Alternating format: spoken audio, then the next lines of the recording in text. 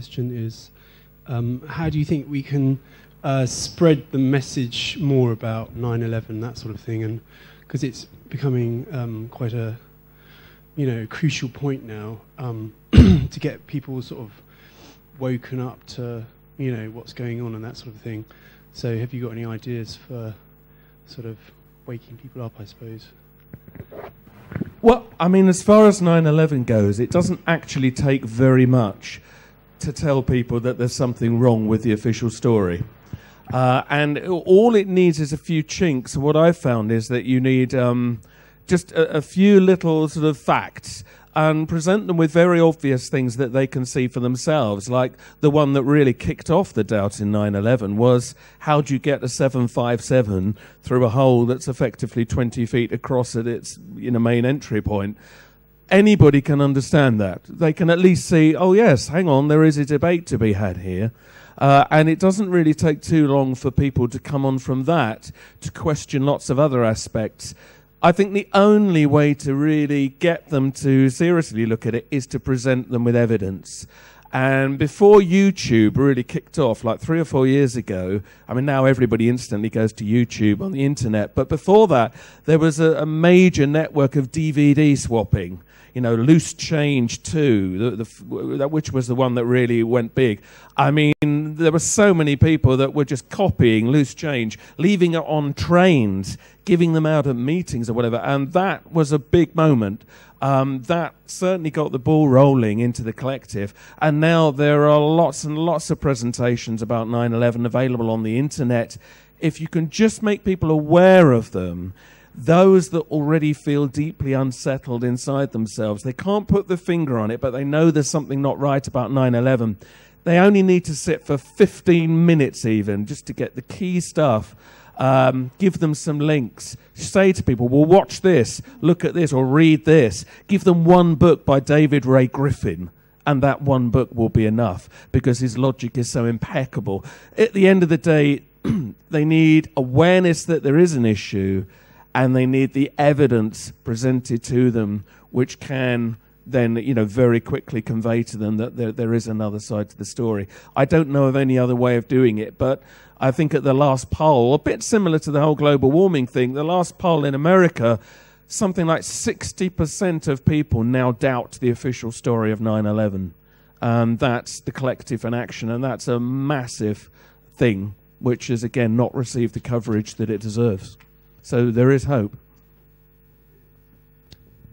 Considering that so many people are not really buying the party line anymore, and they are getting sick of things, and they really know that there's something wrong and that something needs to change, do you think that there is scope for a group of people getting together and putting up a genuine alternative for general election in the UK?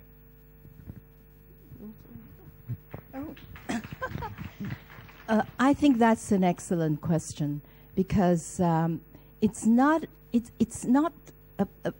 a matter of getting across specific stories about 9/11 or global warming or whatever you're worried about. It's the kind of world that we actually want. And it's very important not to forget that in the middle of complaining about, conspiracies and lack of freedom and being controlled and everything. We've got to get out of being controlled, and then we say, well, what do we actually want? And that's much more important, in my view, than just getting the stories out. I think there's a very good point there. And one thing I would add to that is this thing of, this is the old cliche, but there's a truth to it. Be the change you want to see. And the one thing, and I agree with this, fear is the problem. Yeah. That what's happened is the population are in such fear of terrorism, climate change, swine flu, whatever it may be, that they're frozen into inactivity. And I think, there needs to be almost a body of people encouraging people to step out of fear and not be paranoid either. I know that particularly in the conspiracy world, that there's a lot of feeling that, they're out to get us. I think we have to throw that off, because that's giving in to the very fear that this elite would seem to want. So we mustn't live like that. I think we have to live sort of brightly and live in a way that we think is how it should be, and try and share that with as many people around us as we can. And it does have a knock-on domino effect, whereas fear also has a knock-on domino effect. In terms of answering the direct question, wherever the gentleman's gone, should there be a sort of body of people putting themselves up for election and that? Possibly, whether or not that it could ever get anywhere, because the system is so closed against people like us, I don't know. But what you have to do is set up like an alternative community that is as active, that is as meaningful as the official one. And Kazee Bar there nodding, and I was going to say people like Hamish over there, Hamish Wave, has set up the Parallel Community, which is trying to set up branches around the country of people who share our concerns, who want to live differently and create a sense of community spirit. So do go and speak to Hamish later, because he is somebody who's actively setting precisely what you mentioned into motion. And yes, I think we need far more things like that. Maybe I could just add also, just from a medical perspective, that as of possibly about 8 years ago, if you were to ask people how many alternative practitioners there were compared to GPs, you'd be surprised to know there were about 40,000 practitioners and 36,000 GPs. So actually more alternative practitioners than general practitioners. And but obviously the presentation you get from the media is that, of course, that the mainstream is dominant, and that's the larger voice, especially with regards to medicine, and it actually isn't the way. So in a similar sense, it's the thing to do is to create the alternative, because it's okay to bash what's going on, but until people have a viable alternative, they're going to carry on doing what they're going to do. And so the real push is, let's just do something different, and we'll see where that goes. Okay. I wonder if you could make any comments about the proposals to introduce Internet 2 and plans, therefore, to restrict access to various websites. And I mean, the Internet is so important to all of us, as we are all trying to disregard the mainstream media. What can we do to protect the access we have to the internet? Okay. That's the first question. The other one is to Trevor. Could you just talk us through whether vaccinations are compulsory for our children, and is there any way around it? Could you talk us through sort of waivers, and can we just basically avoid vaccinations if we want to? Okay, we take the first point first. Yes, Internet 2, I mean, it's not officially called that, but it's been dubbed Internet 2, is basically a scheme whereby the Internet that we know today will be much more heavily regulated. And it's been proposed that what should occur is that a website is effectively these days, because multimedia's blurred the boundaries, that a website should be treated just the same as a television channel. And the argument being put forward by those, who think that we should not have a free voice, are saying, well, if you had a TV channel, you would need to go through the regulators, you would need to go through Ofcom, you would need licensing. Why should a website be any different now that people are putting YouTube clips up, film or whatever? So what's been proposed is that you will have to get a license to run your website. Now, instantly, that creates the problem that, number one, of course, if you're putting out views which are considered a little bit extreme, you may not get your license, or at the very least, you will probably have to pay to go through various checks and that. Well, most small people, the kind of people that have set up the truth websites, are not going to have those kinds of resources available to them, so they will be instantly shut out of the market. The ones that will thrive will be the big kind of companies, inevitably the big corporate forces. And the other thing, that what they call Internet 2, will be a much faster system. But the only way you could be on that system is to be one of the licensed, regulated websites. Thereby, without ever having to ban anything, they've managed to wipe out a lot of the counterculture that's come through from the Internet. It could do. Well, the other problem is that, and I believe this has been pioneered in Canada, the other way they could regulate the net, which has also been put forward, is that when you have your sort of package of, broadband or whatever, it will give you access to certain websites, a bit like a Sky package today, that you will choose this one, this one, and this one. If you want to surf onto another website that isn't one of those, you will pay a much higher premium for doing so, which of course means most people won't. They will stick to the same websites, and it means you won't have this lovely culture of linking to things that you didn't expect to find and finding information that you didn't expect. So that's the problem. And given that I can't remember who it was, one of the neoconservatives in America recently expressed the view that truth websites, and particularly talking about 9/11 truth websites, he said that they foster terrorism. Why? Because they are effectively questioning whether or not Muslims were responsible for 9/11. Therefore, we are fostering terrorism. That is the kind of warped thinking that they are using to shut down the internet. And we need to be absolutely clear to keep this debate alive, make people aware that this kind of thing could happen, and campaigns sooner or later are going to be needed to be mounted to keep the internet, this wonderful window of free speech that we have had. Yeah, I think it will be fatal for the Institute of Science and Society. By the way, our magazine is not even in W.H. Smith because we cannot afford to pay the money to get there. So that would certainly be a bad idea, and we have actually been blamed for 9/11, by the way.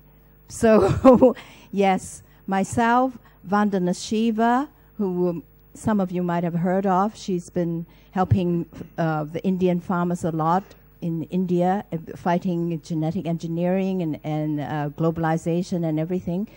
And a lot of us have been branded, like you say, 9/11 terrorists. I'll move to the question of the vaccine issue. No, the vaccines aren't compulsory, so of course you can, as Hillary Clinton says in her drugs policy, just say no. So it's as easy as that. However, of course, the issue isn't that people, I don't believe that the issue is that people will make you do these things, but they will present a picture of disease where you think you kind of have to. And that's the bigger problem for me, is that without information, it's easy to convince people to do X and Y. And that's basically through propaganda. So the short answer is no, they haven't. Although, with the swine flu vaccine, as the vaccines are being developed, the latest two being cervical cancer and swine flu vaccine, what it's showing, lots of people are actually starting to see through the cover. So, for example, with swine flu vaccine, 49% of GPs wouldn't take the vaccine. Now, that's unheard of from the people that are providing your health policy that don't go along with the health policy. So, as time's progressing, it's as though the drug companies are getting slightly desperate with their asset sweating, as it were. They need to make money, and the pipeline's looking kind of dimmer and dimmer.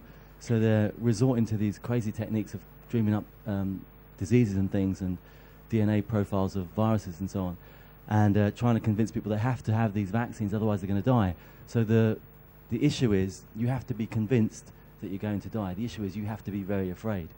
Once that's in place, then people willingly go to the slaughter, as it were.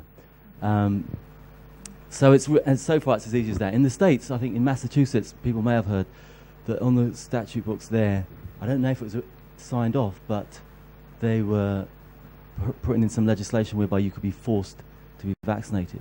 But you see, as they got closer to the day where they were going to sign that off, people just kind of rose up in arms. Journalists were saying this is complete lunacy. So I just feel that, and even over here, various commentaries have said that if we did that, actually you would get more resistance. And if you got more resistance, you'd get more airtime regarding the alternative. So I think actually we're a long way from that. I don't think they would do it. My question, it was a medical question again, actually, and about genetics and diseases. My girlfriend's actually got diabetes, and her dad's got diabetes, and she actually had breast cancer last year, and both her grandparents had breast cancer. And when I went to the hospital with her in the Christers, the first thing they ask is, have you any history of cancer in your family? But since I've been into all this alternative, I've been watching stuff on the internet, and Lorraine Day and Bruce Lipton in America, and they seem to suggesting it's all to do with the environment and what's happening around you, what's going into your mind, what you're eating, and even they're suggesting it's not genetics, but there's more chance of you getting it because your parents, because their lifestyle is sort of like transferring to how you sort of live your life. So just really about that, really. Yeah, I don't know if you were here when I spoke about genetics yesterday, and all the evidence appear to suggest that environmental influences can actually modify your genes or mark your genes so that it predisposes you to certain diseases, and then it can actually be passed on. And of course, in the case of diabetes, it has long been recognized that diet has a large component. And in fact, I know of a diet that has been very effective in tackling diabetes, and I don't know if you have heard of it. It's macrobiotic diet. And let me just say this, that even if it is in your genes, it doesn't mean that you are condemned to suffer it. There are lots of things, environmental effects through, diet and other interventions that can actually help. So, you should get away from the kind of fatalistic feeling that if it is in your genes, then it's bound to happen. You see, again, this is another aspect where they like you to feel helpless, and now you're in the hands of whoever is taking care of you, like your doctor or the mainstream medical establishment. Wow. So there are a number of issues there that you've raised with that issue of genetics. And you talked about Bruce Lipton. I think that Bruce Lipton is a great character to read, and if anybody ever heard of him or want to hear about him, in terms of changing the paradigm. Okay, so there's several things. One, if I am genetically predisposed to something, does that mean anything? And how free am I within that genetic predisposition? And how it's looking, especially with regards to cancer, is although the genes give you the blueprint, you certainly have there are lots and lots and lots of things that you can do that will completely move away that predisposition towards cancer. So that's the first issue. And yes, of course, if people have certain predispositions as parents, they will pass some of those on to their children. And of course, there's advantages to that because we can learn from our parents through molecular traits, as it were. And so that's one issue. The second issue is that the idea, what I was talking about yesterday, in a very simple perspective, was that if you, for example, ate a poison, your body would then react by vomiting, and that's actually quite a clever thing to do. One of the things that we need to understand is that pathology actually has a very clever reasoning behind it. So, and that's a big switch for most people. And how the hell can diabetes be intelligent? Was actually, if we think about type 2 diabetes, just to indulge myself a little bit here, and what your body's basically doing is, look, I've had enough sugar, you keep feeding me this high GI stuff, and I'll produce this insulin, and I'm going to keep absorbing it in my cells, and at some point your body's going to say, I don't want any more of this stuff, so I'm going to become insulin resistant. And that's a very clever thing to do. But of course, the medical profession will basically say, everything your body does that isn't normal is pathological, and you've got to stop it. So there are two issues. On the one hand, you can do a lot to change your genes and change the expression of your genes. And the other thing, you need to see how your body is intelligent in its expression of pathology. If you did those two things, you completely move yourself away from the medical paradigm, and there's an awful lot you can do that you're not a victim of, basically. Yeah. My first one, I come into contact with a lot of people, and I'm wondering with the Codex Alimentarius if there's anything about people being controlled regarding the running of allotments and controlling soil and being forced to use pesticides within allotments. Does anybody know about that? Actually, Codex doesn't control you so long as you don't sell anything. One very good way of getting around it is to ask people to subscribe to some list or something in which you can actually then exchange. For example, I give you what's this? Henry Doubleday Foundation. they've got lots of organic seeds, and they've got a membership in which people will actually buy some seeds from them or write them for some seeds. I forgot. I think they charge a very small amount. And then they get sent these organic seeds that are not on the National Seed Register, for example. So anybody wanting to overcome that can use that scheme. And in fact, the Codex Alimentarius, I know lots of friends who've been there fighting it. And I have to say that, in fact, not labeling it as a drug, is a very easy thing to do. So you don't really need to abide by their conventions in any case. And in fact, if you go to your local health food store, that's essentially how you pick up your supplements if you need to. But having said that, I have to say that there is no substitute for good food. Good, fresh, organic food grown locally and eaten fresh. And I think that's what we should go for. And then, when you need it, food supplements is something that we should be free to get. I must admit, legally I don't know a great deal about the Codex in terms of its details, but May is right in that, for example, you can sell echinacea. May 1 is right in that if you can sell echinacea, but you'd have a job selling it as an antiviral or a flu remedy. So as soon as you start to label it as being able to do something, then you get into that legislative process. But of course, they are trying to do things like reduce the amount of vitamin C you can have in a tablet and so on. So that, there are ways in which they can make things fairly as ineffective as they possibly can. But other than that, I'm not clear about how it affects. In a way, if we're going to change the paradigm, we might as well not use their stupid language. You see, because their diseases are all based on molecular nuts and bolts. And it's not a good way of tackling diseases in any case. So I think maybe this is an opportunity to take it as an opportunity to get out of that whole outmoded paradigm.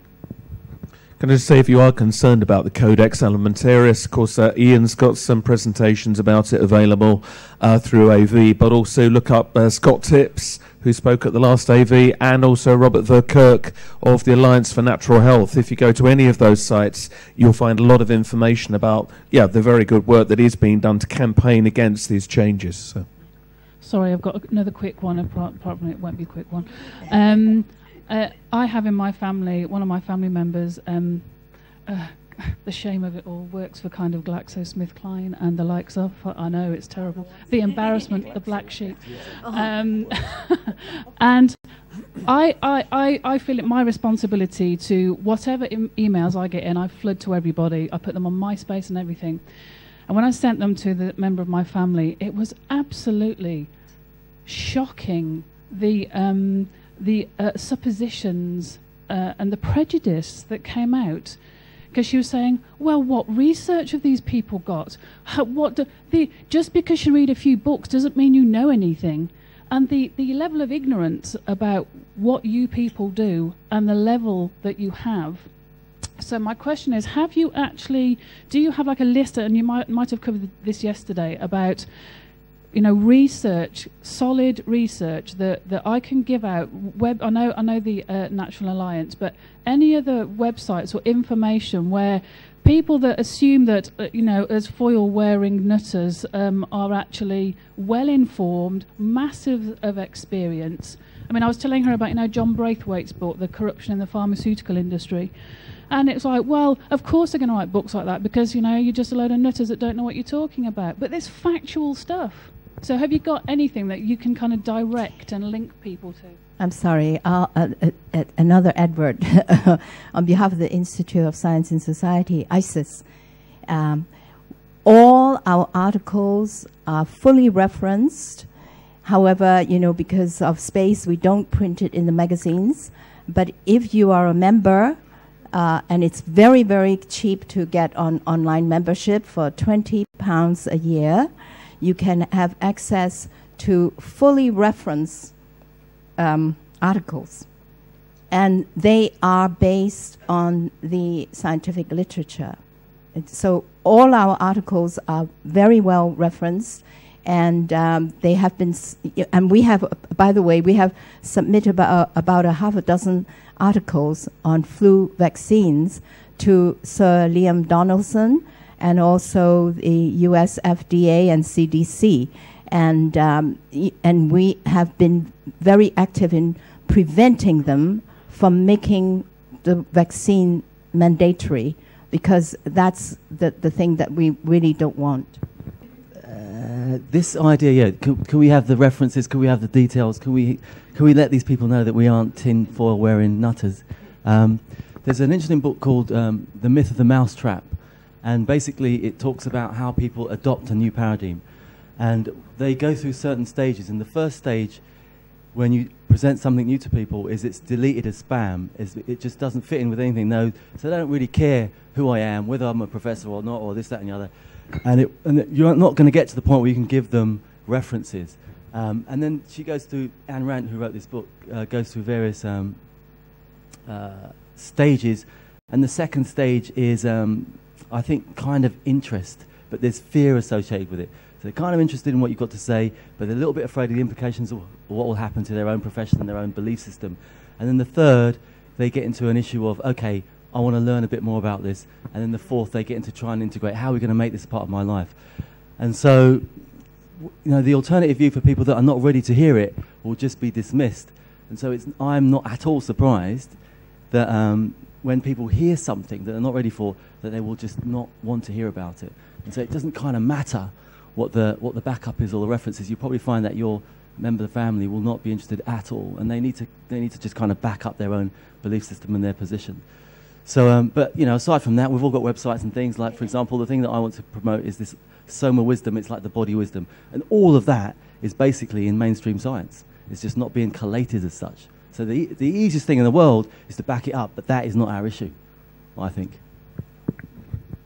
Really, I'm very concerned about the regulation of herbal medicines and homeopathy as well, which comes into your department, and I've been campaigning in a particular area quite volubly. One thing we've been up against is that there's a lot of misinformation put about false dangers. There's loads and loads of books being written about any herbal medicine is dangerous, got to be banned, got to be regulated, conflict with drugs, MHRA reports, sage in your sage and onion stuffing is absolutely lethal, don't have chamomile tea, you'll die. But no, so go and get your jab, there's something against it right now. But one thing, there is a major desire by many therapists to be recognized. And they think if they get regulated, they will get recognized. Two different things to try and get in health service or whatever. It's a complete myth. But there is this move to bring alternative medicines more to the forefront. But when we do so, we come into this very trap. The moment we want to be, hey, we've got the good stuff. Oh, in that case, we better regulate you instead. And in come the regulations, and in come the controls, and they then try and regulate you out of existence in the name of safety. And I've been doing a lot of campaigning in this area. I'm a professional, a hemorrhoid in the backside of government, and proud of it. I've got a stack of government letters like this at home.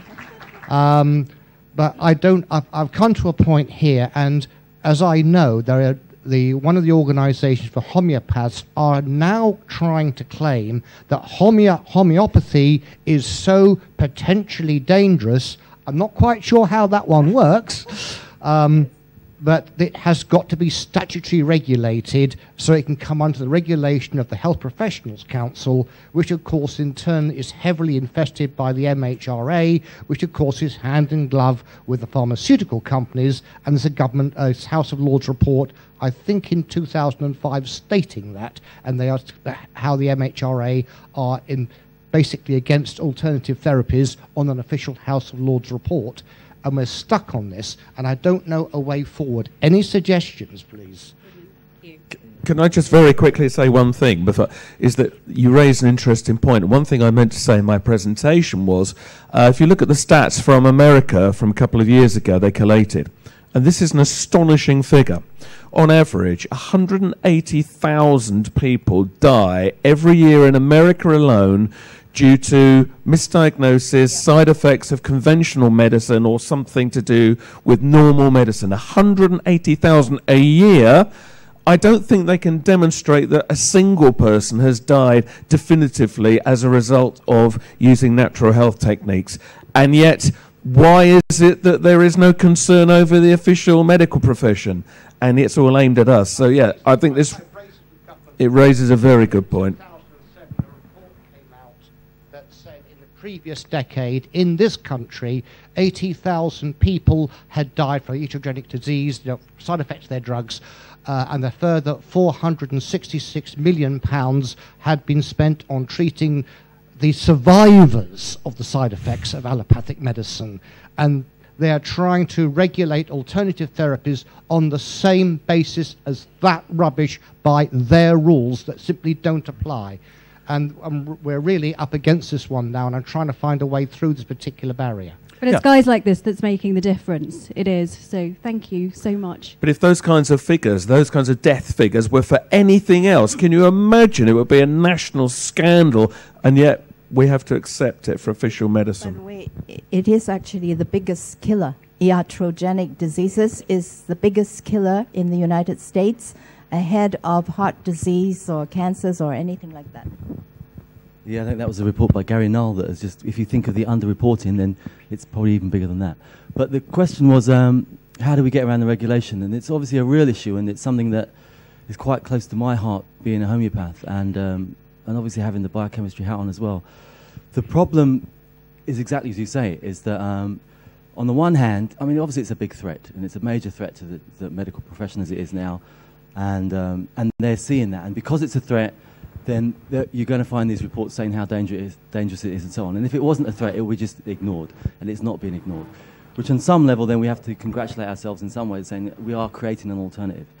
So, and I think, and regardless of what I say in the next 5 seconds, basically, I don't think they stand a chance, because people are voting with their feet. They're just going to go and do this other stuff. But in light of that, what could possibly happen is that, as you say, they're going to say, well, okay, we can't stop them, because they have been trying to stop homeopathy becoming a profession, as it were, for a long, long time, and it hasn't worked, and people are developing colleges and practitioners, and they have busy practices and so on. So that isn't working, so what they're going to do now is try and regulate it, as you say. And one of the ways of regulating is to say you have to learn our stuff. So you can be a homeopath, but you have to learn our medicine. And that way you can have the same kind of restrictions of us. So not just regulating the remedies, but the practitioners, what they have to know and what they have to learn. And in doing that, they can kind of slide you, as they appear to be doing in Germany, as a kind of alternative style doctor. This is what I see happening, so that eventually you actually don't understand your homeopathy because you've been taught so much medicine. And I think it's probably the next thing that might happen is they say, well, actually, because you're our kind of people, you can prescribe antibiotics as well. And before you know it, we're doing those little things as the get-out clauses, because we've got diabetes. We don't really understand what diabetes is because we're interpreting illnesses from their perspective. So we might be able to give insulin now and then and all kinds of other drugs and so on. So the danger is that we get swallowed into the paradigm, as Maywan is saying.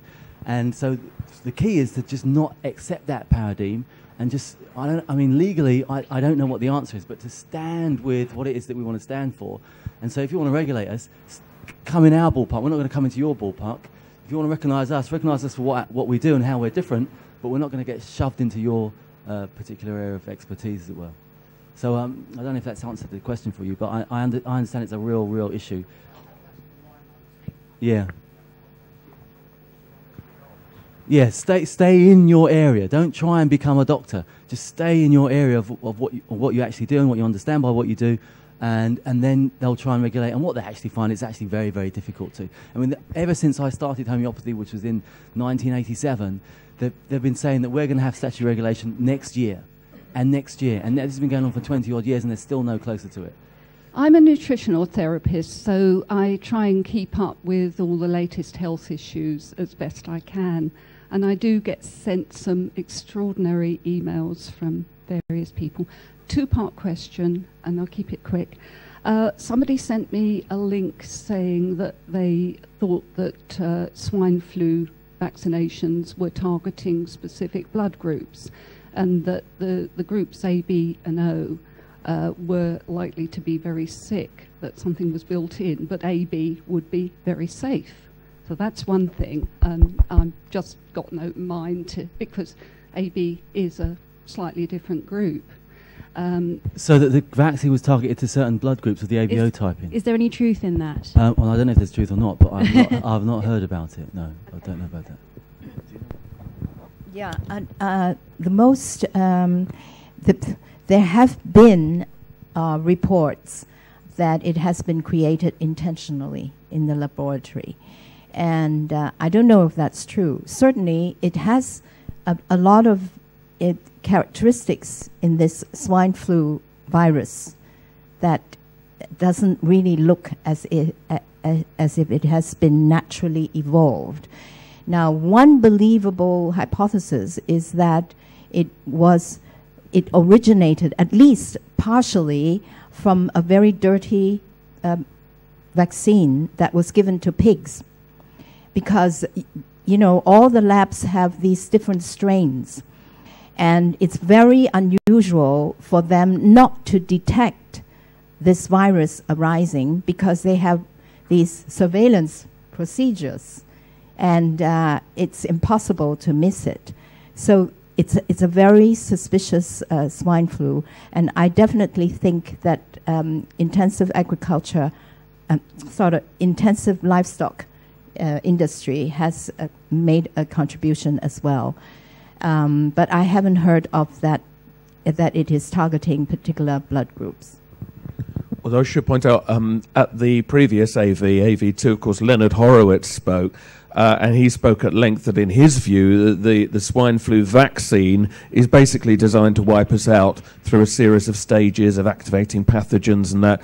I have no idea whether that's true or not, because I'm not qualified to say that, but I'm sure you can order the presentations from AV2, and you may be interested in, Leonard Horowitz. Thank you. Now, my local PCT is absolutely desperate to get hold of a bit of my DNA. I keep getting questionnaires, please tick these boxes, please send blood samples, please send poo samples. It's over 50s research or any excuse, women's research, whatever. Should I be more scared of giving my DNA sample, or should I be less scared of giving my DNA sample because I will be uncooperative? Don't give your DNA. Thank you. Don't, that's what I want to know. You know, I know they're trying to say that it's good for you, but it's not. Thank you.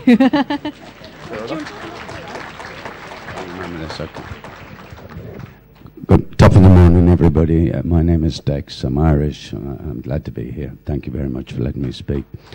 I'll try to be brief. It's not easy for an Irishman, okay?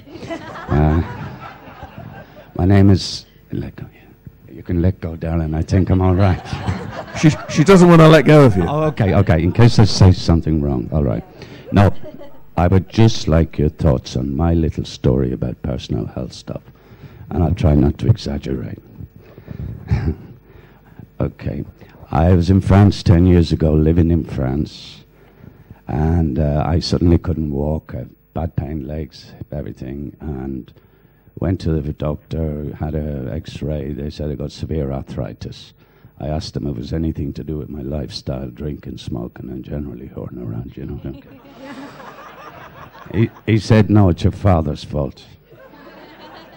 Honest, that's what he said. He says, please don't pay, you know, it's to do with your dad. I thought, what, him again? Anyway, he said, no, you've inherited this. You've got no cartilage in your hips. You need new hips, okay. They gave me anti-inflammatoires, anti-inflation something. I could drink a bottle of whiskey and I was okay, but one aspirin, I'm on the ground, okay. That's life. One aspirin, I'm down there. I've always been like that. They gave me anti-inflammatoires, and I took them like Smarties because they told me they would help. And then I vomited blood because I got 3 bleeding ulcers in my stomach. And that was worse than anything. Okay, I'm such a hero. Listen, Anyway, I'm shaking. Or is it you?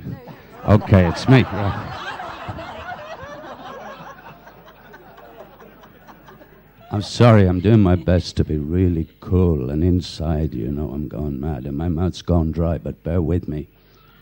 I'm spitting feathers. Okay. So, where was I before I interrupted myself?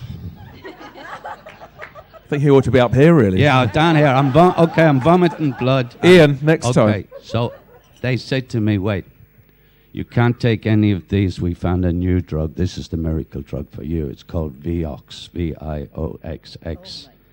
And this won't hurt your stomach, and it'll kill the pain. And I took it. I thought, great. Then anyway, I was watching CNN. I'm in France, remember? And I saw there was men dropping dead because they were taking this, and they were getting $250 million. The wife was. My wife wouldn't get that for me, I'll tell you. She'd take 10 bob. Now, I said to the doctor, listen, I saw on television that people are sort of... Look, she said, every medication has les effets secondaires non souhaités. That means undesirable side effects. I said, yeah, but these side effects seem to be terminal. You know? So I said, look, are you sure about this? She said, well, I've heard nothing. Just keep taking it. I stopped taking it.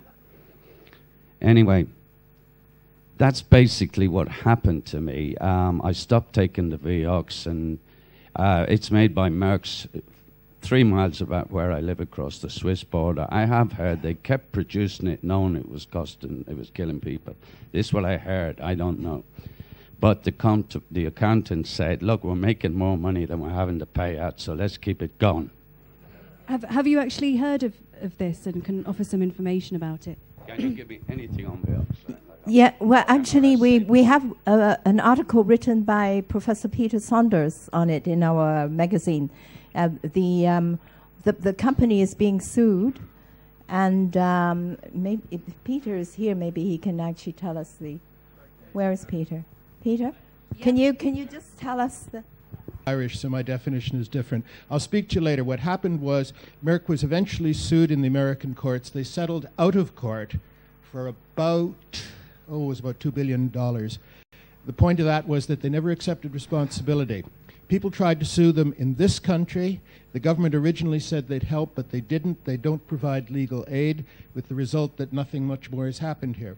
They're currently being sued in Australia in a proper class action. This one is going on. I don't know the result yet. I don't think it's out.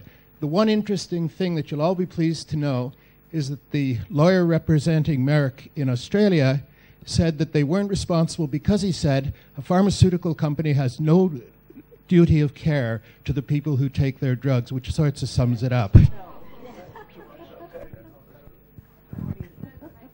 Hi everyone, welcome to the stage, Greg, as well. This question's also probably going to be centered a lot around what you've got to say, but obviously relevant to everyone else. First of all, I'd just like to say I think the only true force in the universe is love, and that's it. But I also believe in tough love as well.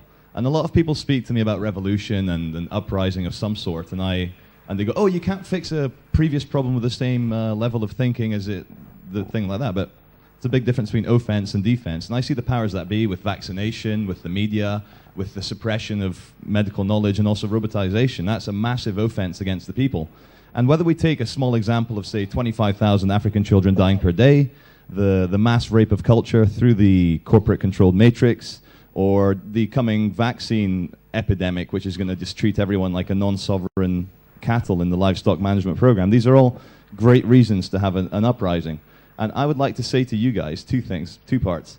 At what stage do you think the dissemination of information amongst ourselves is not sufficient anymore, and that we actually do need to come together as a people and fight for our right to be sovereign human beings? And also the second part to my question is, do you feel that by disseminating this information, and we're allowed to do this, I can actually stand here on video and say I want to bring down the British government through a violent uprising and get away with it? I have great free speech in this country. Like, we're allowed to say this. What stage? We'll edit that bit out. Censored by AV3. Anyway, Do you feel that maybe disseminating this information around the world, and we've got the big movies on the internet, 50 million people have seen them, every single person in America, 83% of the population, no JFK was killed. Do you think there's an element of what we do that is an inoculation of information into the thing? Because maybe if we were suppressed a bit more, we would have the coming revolution and kick these bastards out of power a bit sooner. Okay, thank Great. you.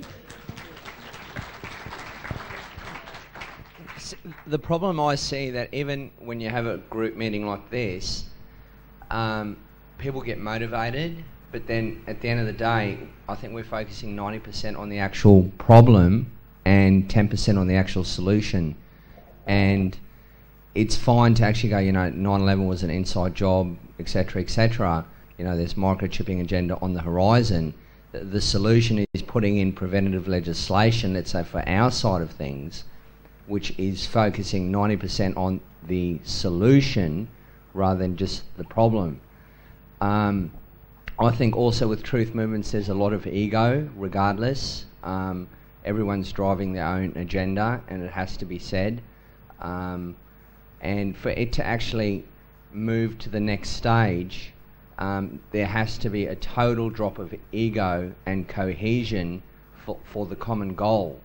And it then becomes a case of, if that fails, well, then you have to basically go, look, I've tried everything I can, I've got the information out there, and then you reduce it down to your family and the people closest to you, and then ultimately it's you're the only one who's responsible for your free will. So ultimately, if the whole system crumbles, the only thing you have and the only thing that you're responsible for is your own decision. So what I'm saying is it's a two-part approach. Like, everyone needs to help humanity, and you need to get this information out there, but we also have to be realistic that we're dealing with the inherent lazy nature of man, where people do get motivated, but there's very few people that will then follow through with action, and that's where my gripe is with all these. Nothing against Ian but all the events. It's like across the globe. It's a case of, let's spend 90% on the actual solution, and we know there's a problem, but let's just flip the game. Okay, I think that last point is extremely important, and I emphasize it again. You see, the Institute of Science and Society is not a think tank. It's actually, our motto is science in action, in and for society. So that's how we operate. We try to be quite active and proactive, and you're quite right. One of it is to get good legislation, although, again, there you are already, buying into the system because you think that they will make good laws for you. But that's another issue. So it might be that we have to set up our own local communities that work. That is the good way to start, is to start local, opt out of the system, have local currencies, barter, everything, get out of this stupid financial system that it's the tail that's wagging the dog. There's a lot of things wrong with it. And there, that's how we should start. So a bit of action, just showing people that it could be done. It's already being done. There are lots of local communities getting into action over this, and they will practice this kind of alternative medical, I'd like to call it organic medicine, because it covers a whole wide range, and we mustn't be dogmatic, we mustn't be narrow, we mustn't have our own little agenda. So being organic is being flexible. So we should be as inclusive as possible and start local. That's my message. Well, I agree with everything that's been said there. I would add to that, if you want to start really local, you've got to start so locally, you've got to start with yourself. And I think one of the crucial things is that we need to look at how we are being, because how we are affects all the people around us, has a domino effect on our family, those we work with. If we are seen to be living a new truth, if we are seen to be not only voicing concerns but seen to be trying to proactively deal with them positively, and as you say, solutions, others then are encouraged by that. And this is what I sense. When people realize, oh, maybe there is hope, maybe I won't be ridiculed for sharing this, they begin to open up too. So this change that we're all looking for has to begin here, local, community, and then, as Greg was saying there, it really, really does. And like I said to you earlier on, if we come out of this weekend and then just go straight back to normal, not making any difference in our lives, you may as well not bother, or it's like going to see a movie, you know. Yeah, nice weekend, but that's all there was to it. It must mean more than that, and this is where it has to start. Yeah, I think, obviously I agree with all that as well, and just going to the point of these kinds of events, I mean, part of the issue is that we're all coming with our own individual stuff. There may be people here that have not heard of issues with vaccines, of chip-in and genetics, and the media presentations and so on. So we are going to have a bent towards saying, look, this is what the problem is, even though actually we spend most of our life not dealing with the problem, actually trying to create creative solutions to get around that issue. So it is a slightly warped presentation that we're doing to you, because we're basically giving you a story that you may not have heard. You may not know that there are this and that and the other problems going on with vaccines in the medical profession. So the presentation is a slightly warped sense of what we do with our lives. And in that way, there may be, you know, a couple of approaches to this at least. My big thing is to create an alternative. The reason that alternative medicine exists is because people are out there doing it and they're not part of the system. And that means that the government will start to get involved, because they're looking at people and saying, listen, they're doing all that stuff, we might have to get involved with them, and maybe we could do it that way around, as well as putting the pressure on government. So I don't think there's one way forward. There are lots of ways. Everybody's got their own avenue. People are more au fait with government policy and pushing that way. Other people are more creating movements and getting people that way. So every which way we can do it, everybody has their role to play. And as Greg says, there's no ego here. If we can all add to the same thing, we're going to get there in the end. Brilliant. Let's give a big hand to Trevor Garden, Andy Thomas, Dr. May Wan Ho and Greg Nicoletis.